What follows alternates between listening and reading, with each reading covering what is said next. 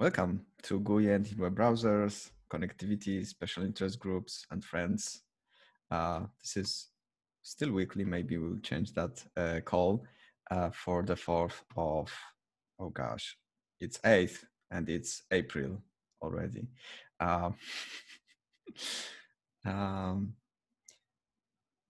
Please add any agenda items you want to discuss. While you do that, I will share my screen. I believe my item is on the beginning of the list, so let's get it out of the way quickly. There's a quick update about ipfs companion. A new stable version shipped. It's like not very eventful right now, but it will be when go-ipfs 0.5 ships. So right now it looks mostly the same. There is just like a small improvement if you are on ipfs resource and you want to copy it. There's a better label here.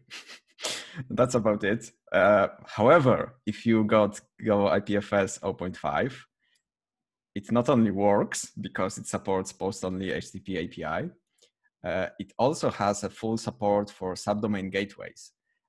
All gateways, all the public gateways, the canonical one on the web link, but also any other gateway that follows the subdomain convention will be redirected to a subdomain gateway at a local host. And all CIDs, all will be converted to CIDV1, all that jazz that I talked multiple times. But that's the version of Companion, which is already accepted on both Firefox add-on store and, what's more important, on the Chromium Web Store. And that's probably the most interesting part of this announcement, because like you can play with this subdomain stuff if you try the latest RC1. I believe it shipped yesterday for go-ipfs 0.5. It will roll out with IPFS desktop as soon that is shipped. But for now, you just need to manually install it. However, what's interesting about this release is it got accepted into Chromium Web Store under 3 days. So I've been like tracking how long it takes from the moment I publish our browser extension to the moment it's available. And recently there was a change. So you can see both betas were accepted under 3 days, and our stable version was accepted under like within 2 days, which means probably either our extension is already marked as trusted, or the new fields for description per permission, which we had to fill up recently, and it was like a delay, caused another delay a few weeks back. Maybe that paid off, and now we are on this fast lane. We'll see. I'll keep this issue open and we'll track this over the time. But why it's important in case there's a security issue of like, or like, let's like knock on the wood, but like breaking changes happen. And we want to quickly roll out the fix to our users. If it takes weeks, it's not a good experience. If it takes like 1-2 days, that's a bit better. So that's the update on Companion. Any questions around Companion before I move to the next one? Thanks for pushing that out so fast and doing that work over the weekend. I think it's really interesting feedback. Like this is a great argument for Mozilla's automated auto review, followed by later manual review, is the security fire drill. And that's something where I feel like Chrome hasn't been really responsive to complaints about long turnaround times there. There's not really a direct vector for input and communication there. We don't get a lot of feedback from them. This is, again, we've talked before about maybe publicly communicating the frustrations that we've had, some of the challenges. I don't know if we're quite there yet. I'm going kind of aggro mode publicly on them about it. It would be interesting to see if other folks have done that and kind of what the response was. We also have some back channel communication we can do there as well, but it's a real concern, the slow turnaround from a security perspective. Oh, there's a Google Groups list for browser extension developers, and it's pretty intense. Let me put it that way. And also, like Google, like themselves, they communicated recently, like 2 weeks ago, around the COVID-19 situation. They proactively sent a notice that there may be a weeks-long delay in publishing new extensions. So I think we are pretty lucky, given the fact that we already have an established presence, and we probably are in the like fast lane. But if you are a new developer, it may take like months before your extension is available on the Chrome Web Store, which is pretty bad. But yeah. Yep, smoothly transitioning. I mentioned go-ipfs 0.5 is in the works. Release candidate 1 shipped recently, and I won't go into all the changes. However, I want to mention it here because it impacts our GUI applications and it impacts people who use it for web apps, for hosting their websites and stuff like that. So there's an issue about release preparation where you can find links and resources for where to download RC1, what are expected breaking changes or what are new features. However, something that is important for people using it on the web is the change on the HTTP API. Like it always was an RPC type API over HTTP. People often been confused why it's not following HTTP convention, stuff like that. And I believe it was our fault that we like accepted stuff like get, post, work the same. It's right now, the change that we shipped in this release makes it much more strict to be an RPC. It requires post. And that's a breaking change because a lot of people just use get because that's the default in many HTTP libraries. And there are HTTP libraries for various languages. So what I did, I went over every repo which we link from our like main project entry points. There is a list of HTTP client libraries for different languages, and I went over them.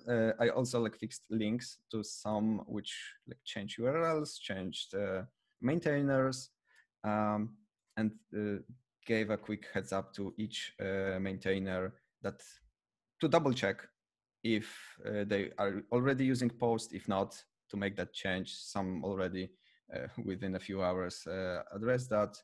But I hope that will at least, if that change breaks someone's stack, they will at least be able to quickly find it.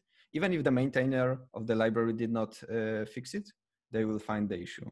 And I wanted to mention it here in case someone is watching this and wondering why their app stopped responding or started responding with 451 error, method not supported.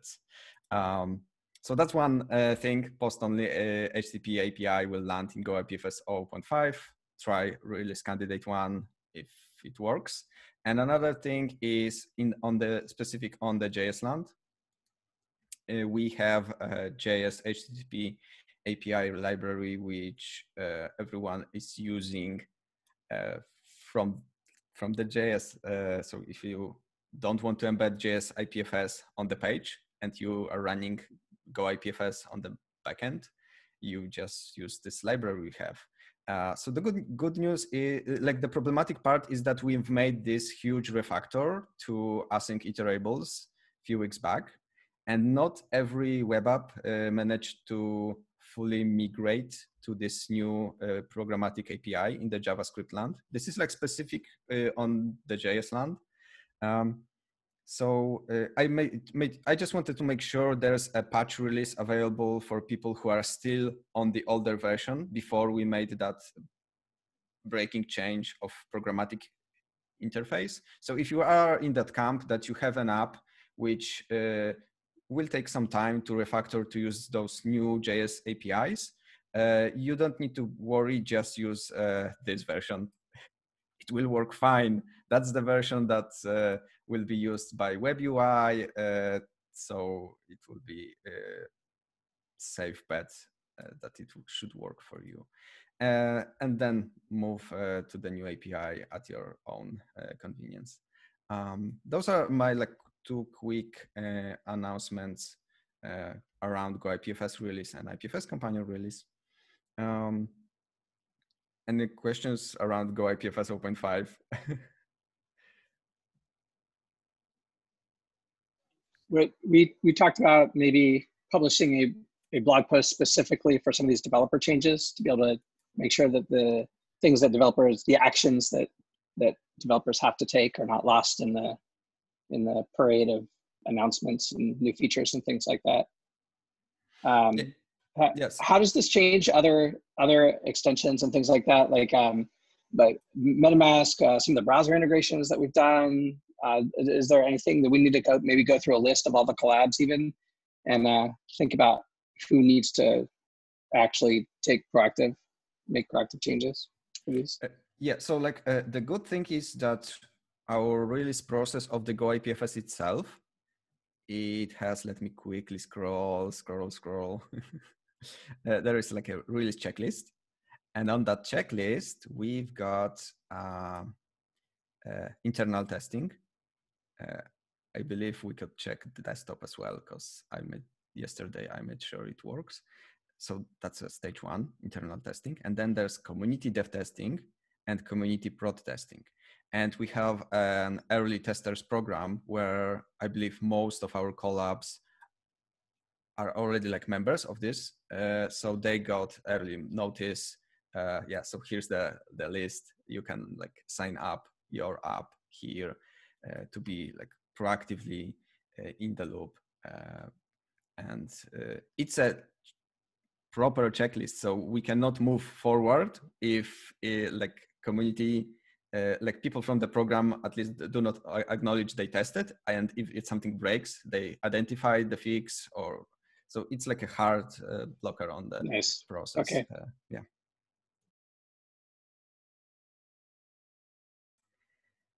Right. This is sort of another item is also mine, but it's a meta about this call. So you could see I had a question mark. Oh, wow. Why is it hiding? Yeah. So I got this question mark here. My proposal is to make it biweekly, mostly to give us more breathing room. I was also considering making it shorter, but I feel there are interesting topics, but we probably could do this every 2 weeks and probably increase the, maybe not quality, but pick more prominent changes, less often, but maybe talk a bit longer about them. How do you feel about making this call biweekly starting now? So this would be, the next one would be in 2 weeks. How do we feel about this? Would it be better to do an hour every other week or a half an hour every week? Yeah, so I personally don't feel any difference in the way my day is structured in the call. If the call is half an hour or an hour, it's always for me the similar spot on the week that I need to be ready or think about. The act of doing the call is what is painful to you. Okay, got it. Cool. No, I don't mean even me as a person who usually makes the call and leads it. It's mostly with every call. If I have a call which is 20 minutes or 1 hour, in my mind, it's the same. Yeah, fair enough. Fair enough. So I have no opinions either way. Just thought I'd bring that up. as a possible alternative. And also, are we supposed to not be having meetings on Wednesdays now? Yeah, so I, on the previous topic, I'm the same as Lidl. Like, I feel like it occupies the same cognitive overhead for me, whether it's 30 minutes or an hour. It's about like for me, it's a saving if we move to every 2 weeks. But we could always try it out, see how it goes too. We can always get back to it, like test it for a month or a quarter. If it feels like it's too long and we don't remember anything, then we can revert. For the Wednesdays, there is no official rollout of that program yet for Meeting Free Wednesdays. However, I think it's very likely that it will be adopted and announced pretty soon. So there's no change required yet, especially as now we're every other Wednesday. But if that does happen, then we would definitely need to move this meeting. If we'd already been trying to avoid Friday meetings for folks who are, in like EMEA places, would meeting free Thursdays maybe make more sense? Because then people are like guaranteed 2 blocks of time, or does that feel way too much? Is that like too much? I think they did like an internal survey or something. I'm pretty much like meeting free days that end in Y is what I'm trying to do generally. But I'm with you on the Friday. Yeah.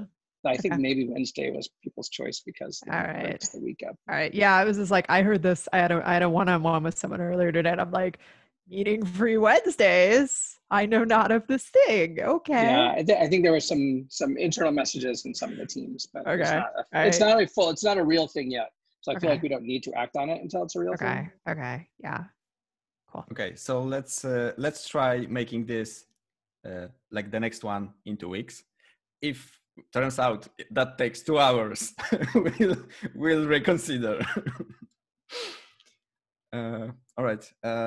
Next one, clicks. Dimitri? Yeah. So Sam Macbeth, developer at Clicks, who did some of the early where Lidl hopped onto the IPFS on libdweb around the same period of time when libdweb started. Sam hopped on implementing that on top of libdweb, and recently just shipped it in the Clicks browser. Clicks browser is not just a browser, but it's like a suite of products based in Germany. They are a privacy-oriented organization that is, they received some funding from Mozilla in the past and have done some interesting things, like different integrations with Firefox. Their browser is a fork of Firefox. And so it kind of stands out in that there just really aren't a lot of those. And they're interested in, they saw what we did with Opera and are interested in talking about IPFS integration. I'm interested in talking with them for a couple of different reasons. I think the IPFS integration is interesting. I'd like to learn more about kind of what their longer term strategy and plans are, as well as they just launched a search engine. And having more people looking at Web3 search is better. A lot of those people so far in those organizations seem to be pretty firmly rooted in the crypto sphere and community. So I'm really interested to see if they're interested in poking at that from a privacy and more browser and media oriented background, since they're owned by a large German media publishing company. So interesting things to poke at. I'll let this group know if there's any updates. Maybe we can get Sam come by this meeting and give a demo and hang out and talk.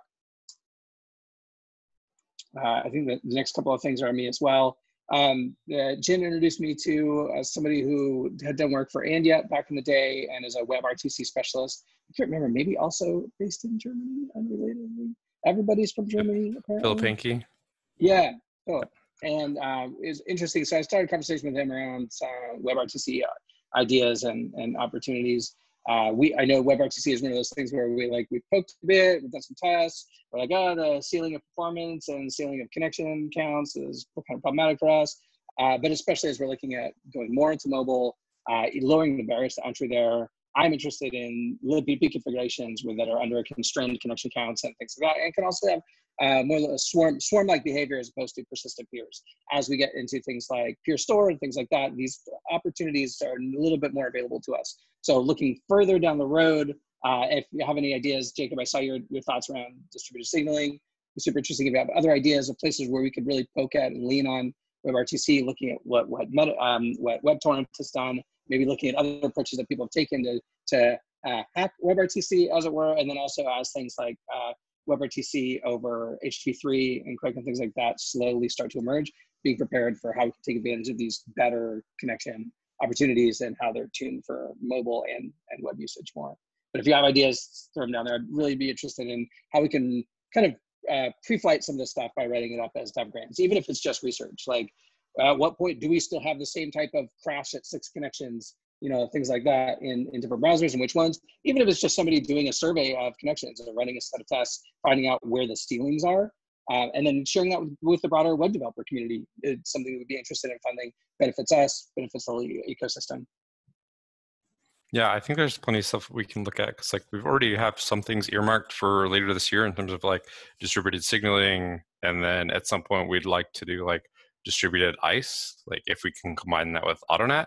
But I think like looking at like you talked about, even just general WebRTC configuration for us, like what can we do? Like what should people be doing with their connection managers to like restrict WebRTC connections, and like what can we build in that area? So I think even just syncing up with him, who's been doing WebRTC forever, in terms of like, hey, this is what we're kind of thinking. Like, what about that seems like a bad, terrible idea right now in the WebRTC space? And like, what reasonably could we do? And then like, let's look at like a proof of concept of that working, and then potentially create a working draft spec from there for those things. And then any like libp2p rollup configuration from there. Yeah, those are great. I mean, and any ideas, add them down there. I really like the idea too of building some relationships like this, so we actually have voice back into the standardization process as well. So if somebody's involved in the development of the stack, be able to get our, you know, we made some comments on WebRTC NV last year. Thanks for your help there, and the P2P team drop some thoughts in there. But having that ongoing and active presence would probably behoove us in the long run as well. Just one question. Anyone knows the status of Quick WebRTC? I think it should be a cool thing also to have a proof of concept. I think it's still the origin trial. I mean, last time I checked, it was origin trial in Chromium.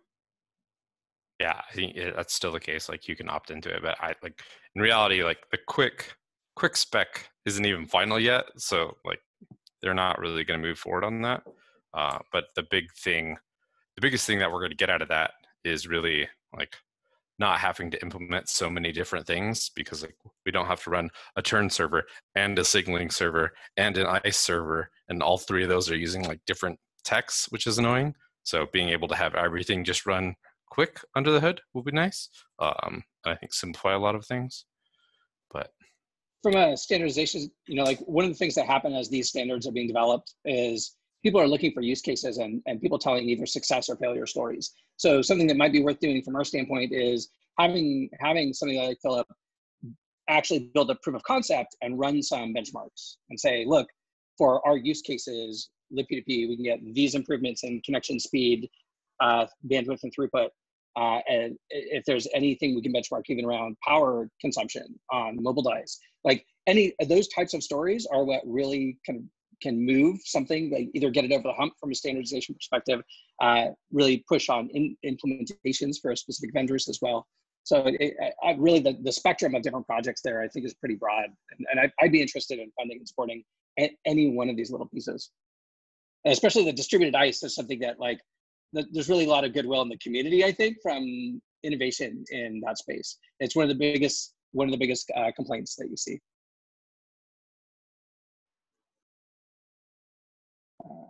This next bit is me as well.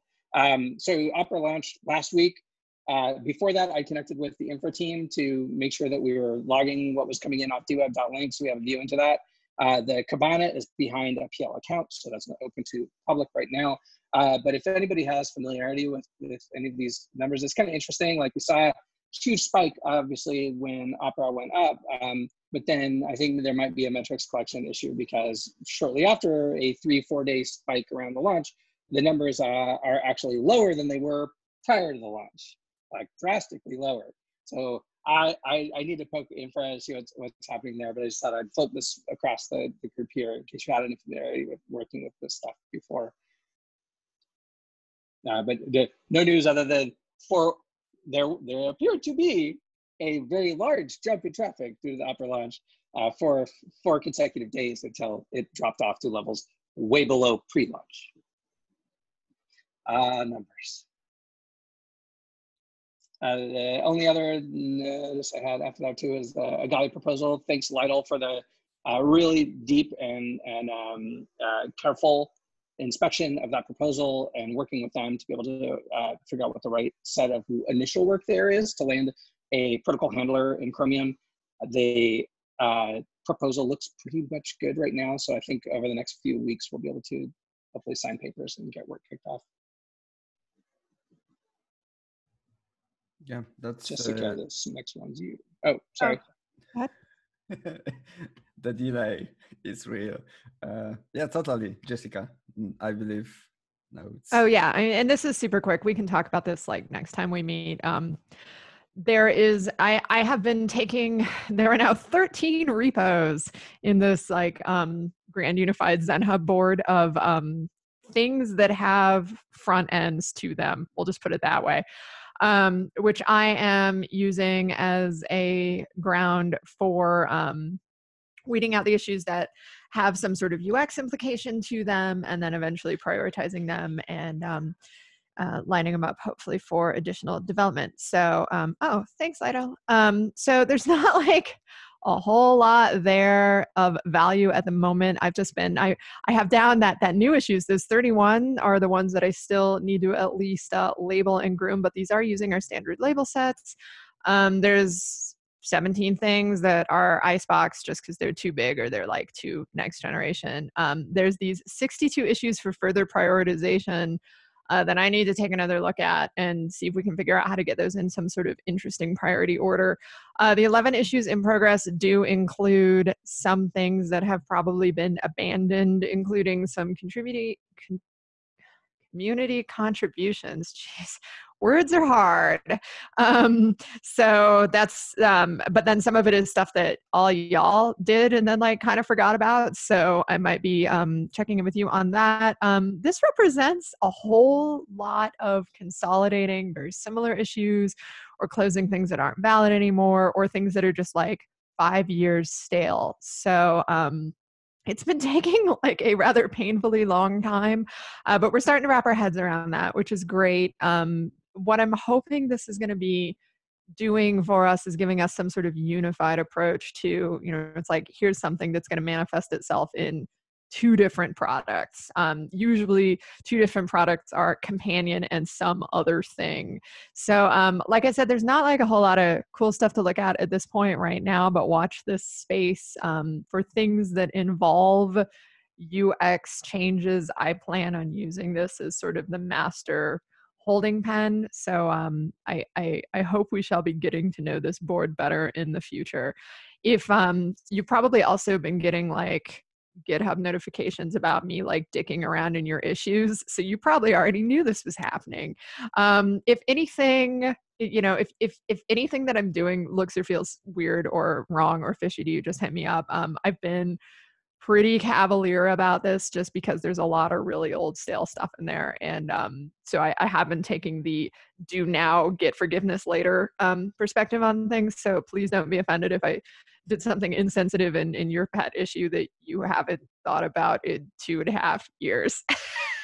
So yeah, watch this space. It's sort of a no news situation, but just want to let you know what I have been working on. This is super useful work. I already within the companion repo, I really appreciate consolidation, because you've seen like we had the similar thing approach from multiple angles, and we had like 3 issues which went into different directions. So I really appreciate you even like picked the one which looked most sane or least out of date. So it's there's like tremendous amount of work. Yeah, I'm looking forward to going through the like the second tier prioritization exercise. And like that said, I mean, I can be making decisions from a UX point of view as to what I feel is going to generate the most value to the user. I'll probably start with an initial bash from that perspective, but probably we should, in the next couple of weeks, maybe block out just like some working session time to kind of go through and talk about some issues together. We could do it async. Totally, we could do it async. It might be more efficient to do it all in one room at the same time. So let that rattle around in your head. We can go from there. Yeah, totally. I'm up for multiple sessions. It's super useful, especially that we may get like full-time maintainer for desktop, web UI, and like organizing existing landscape a little bit better will be super useful, even like for onboarding process, and then for that person to see how interlinked our our like, suite of apps is, and I mean, right? I know that we get a little bit touchy about approaching things as products, but if we do have anything as close to, you know, a product suite, like this is it. And this gives us a good opportunity to test ground stuff. Well, test ground is a term of art here, but to try out methodologies that we might be able to scale to other areas of the org. So yeah, let's have fun playing with this while we have the space to do so. This is hugely helpful just from the point of view of onboarding new people coming in to work on the project. Yeah, and amazing. And this is something else. Yeah, I don't want to go down this road quite yet because we need to talk about, you know, like the financial mechanics behind all of this.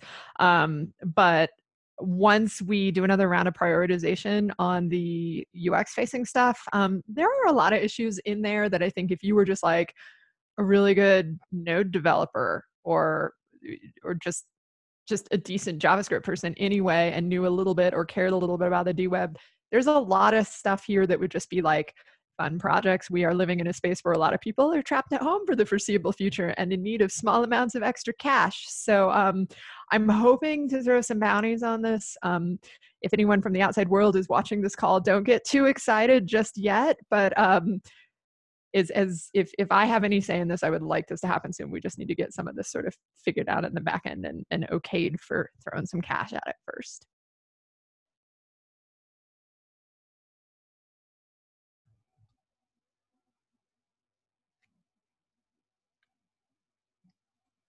What about Brave? What about Brave? What even? Just wanted to shot across the bow with this group as well. Lionel and I have been talking about leaning a little bit more into different types of Brave integrations. The Galileo work is going to kind of set the stage for longer term periods of integration there, and Brave is really interested in shipping that work early. So from a point of view of our core Chromium work, then resulting in a shipping vehicle actually built on top of Chromium, Brave's probably going to be early, if not first, to be able to do that. But we're also really interested in what we've learned from the embedded node experiments so far. How can we push on those experiments a little bit differently? With the announcement that the Chrome OS APIs that we use for socket superpowers there are going to be deprecated, it's really kind of forced our hand to seriously look at what other types of embeddings would be and what type of bundlings. So we're looking more at embedding go-ipfs with Brave. They're have a history of being really open about those types of bundlings with Tor and things like that. So just wanted to get socialize the idea, and for people that are following along these meetings and for this group that there might be some more activity there. It's interesting too because a lot of the work that we've done so far with browsers has been around JavaScript, and this is the first time where we'd be looking at what would a bundling look like of maybe go-ipfs, but also using that as an experiment and a learning platform to be able to figure out what other types of bundling, like either WebAssembly or REST IPFS later on down the road are going to look like. What would a native Chromium bundling look like? How do we embed either a bundle or a daemon or library? Things like that. There's a lot of open questions about what that might look like, and there are a bunch of parties that are kind of curious about this. So hopefully more news soon, but just letting folks know that we're talking more seriously about what a probably second half of 2020 initiative would look like to do that. Yeah, totally. And just to highlight, go-ipfs 0.5, really cool release. It will ship some stuff relevant to bundling go-ipfs, let's say if we want to bundle it with Brave, the HTTP proxy mode, which was part of this PR, would be super useful because what they do with Tor, Tor is exposing the SOX5 proxy. So this would be like not one-to-one, but very similar approach, and a lot of code and architecture already present and created for Tor could be reused. So stay tuned, I guess. We are at the end of the agenda. If there are any topics, now would be a good time to add them. In the meantime, I will go over highlights, which I've added. So there are releases. Not always we have releases, but this week. I already mentioned it, but IPFS Companion has a beta and stable channel, and beta is kind of stable, but it's experiment. It's not something we push to everyone. So before we push something to stable, we push it to beta. So we had beta releases to iterate on top of subdomains and other fixes. And we had a stable release here. Something I did not mention before is that we temporarily disabled window IPFS injection until JS API in IPFS Companion is updated to the latest JS API. The problem was that Companion was injecting the old API, and there were no programmatic way for people to figure out what API they will get. They would have to get the API, check if it's fine, and if not, throw it away and try it again, which was like very ridiculous. And people did not use window IPFS that way. So the good thing is like window IPFS is not something people expect to be present at all times. It's like opportunistic thing that web apps check. If there's window IPFS, let's use that because that's probably backed by go-ipfs, it's faster. However, if it's not present, a lot of apps will either spawn HTTP client and use API on the backend, or will spawn embedded JS IPFS. That's just a quick shout out that for now, window IPFS is suspended. Probably will re-enable it in the next release. I also like updated docs in case someone stumbles upon it. And we have a tracking issue for this migration to the new API. I will repurpose this issue filled by Alan, the same API in JS IPFS and JS IPFS HTTP client. So it's a good place to track that. And as a part of preparation for go-ipfs 0.5, I released a new version of Windows, my gosh, where's my mind? I did not release Windows. I did release IPFS Web UI. So it's a small patch release.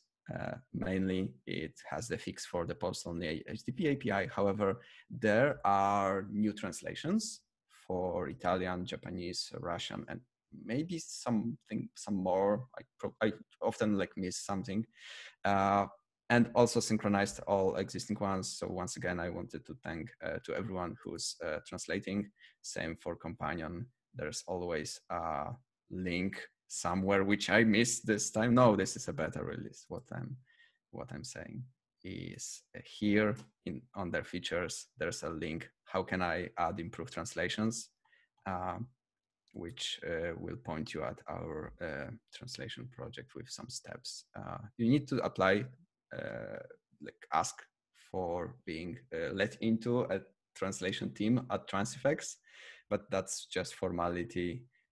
We usually accept folks, and once a quarter or half a year, we do a purge of inactive folks, because we are open source project and there's a limited number of translators that we have in our plan, but it's usually not a problem. I thought I mentioned it. So back to the web UI, it has a cool CID v1, and that's the version that will be used by go-ipfs. That's it. That's all about releases from this week. Hopefully we'll get go-ipfs 0.5 soon.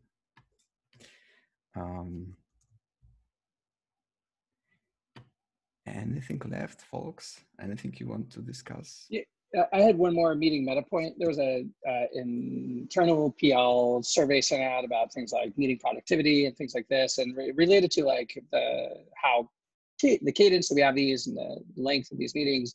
I just want to get a feel for people whether this meeting was working for them. Like, do you feel like you're learning new things, that you're learning about the right things? Does it have the round the room status feel, or does it feel too like there's not a predictable enough agenda? Thoughts? I appreciate this meeting because it gives me a chance to overhear from the people who are creating the things information about stuff that I may not otherwise receive, that other than, you know, like release notices. So I do find this useful. I agree, and I think biweekly will be better because then I'll usually have stuff in 2 weeks. 1 week is a bit tight. Yeah, I also agree that it's quite useful to get insights of a lot of stuff that is discussed in these meetings, and 2 weeks I think it will be the perfect spot. Yeah, I agree. The biweekly may work just fine. We'll see. Okay, thanks all. Like, there's some meetings are highly structured, and there's all these headings of things that you fill in, and other ones like this, it's just a blank canvas every time. And some meetings, I feel the structured agenda really works well, and some meetings I feel like the complete open agenda works well. Like, there's not one rule that works for all meeting agenda styles. I really appreciate the open canvas one style that this meeting has. I always feel like it keeps things interesting. I don't know that we hit the right things every time, but we probably do eventually. And I feel like the important things are raised. And then I feel like the other meetings where there's too structured agenda, people feel like they have to fill in the headers sometimes in the structured agenda. So stuff that maybe isn't super important ends up being gone through. There's no, silver bullet, no perfect balance there, but I do appreciate the openness of this one. Just like looking back, there's a playlist of all the historical GUI in web browsers calls, and you could see how this call kind of evolved. Because right now, how it looks like right now, it's a bit different than it was before, and it changed multiple times. At one point, it was a sort of like a demo time for when we had a GUI working group. It was a place for GUI working group members to showcase stuff, and it really worked on YouTube because it was like probably the only visual thing around IPFS project which you could show to people, and it was something else than the code. But it evolves over all the time, and I'm pretty happy that we'll experiment with Biweekly. Also, like the interesting experience for me was meeting folks at IPFS Camp, and like people actually watch this. Like not a lot of people, but people who are very passionate and that are building. They said that it was actually like very like they watched the IPFS weekly one when we have external speakers and like one topic. And this one was like a second one, which they always try to watch or at least read meeting notes to be in the loop what's happening across the project, mostly because the GUI applications like Companion and all the stuff is built on top of libraries. And if other people are building on top of libraries, usually on this, the problems surface on this call first. So it's acted as like an early warning system if there's like a breaking change or there's like a new interesting API opportunity. So I hope it will serve the purpose.